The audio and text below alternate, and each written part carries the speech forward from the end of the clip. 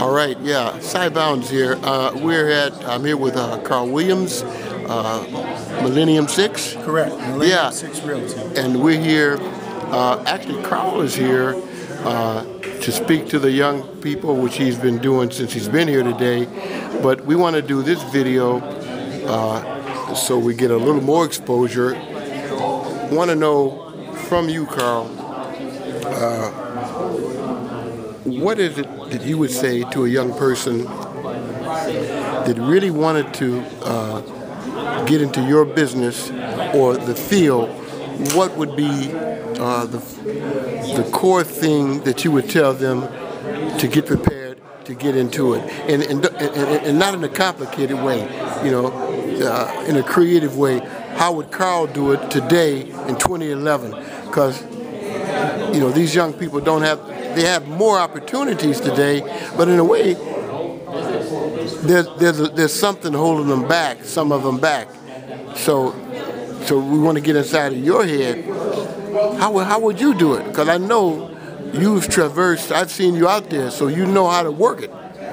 So what would you tell them on this video to these youngsters here, or in the West Side, whoever's going to see this? What's the first thing they need to do, Carl? Well, basically, to do anything in life, I would say, number one, you need a mentor. You need find somebody who is able to break down whatever you're doing into a process. That is, they can create small steps and help you to correct your actions to make what you're trying to do to perfection. A mentor or a great coach is not somebody that's screaming and hollering at you, but again, can break things down into small pieces and then help you put it together. And now your job is to go home or go wherever and practice with intense laser focus. So I'm sure you maybe in your science class had the opportunity of taking a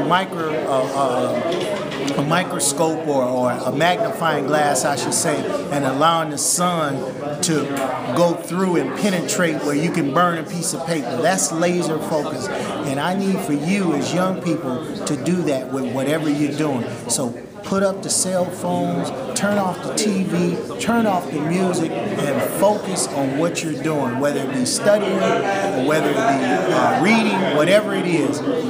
I need you to understand that education is the most important thing that you can do today. And if you allow for yourself to be taught, you have to be teachable, you have to be willing to learn, you can do anything. So I would say that's so critical. And then after that, I would say you need to learn how to communicate.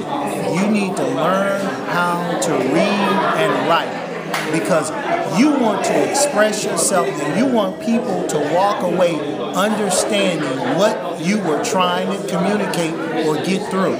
So you have to learn how to share with people what you want them to walk away with. And then finally, I would say that you have to understand the importance of relationships. Every relationship is about win-win. Now I want you to know and understand the new radio station that I'm promoting. It's called WIIFM. What's in it for me? If you look at everybody that you meet and you see them with a sign on their forehead that says, "What's in it for me?" That's your job, is to communicate to them what's in it for me.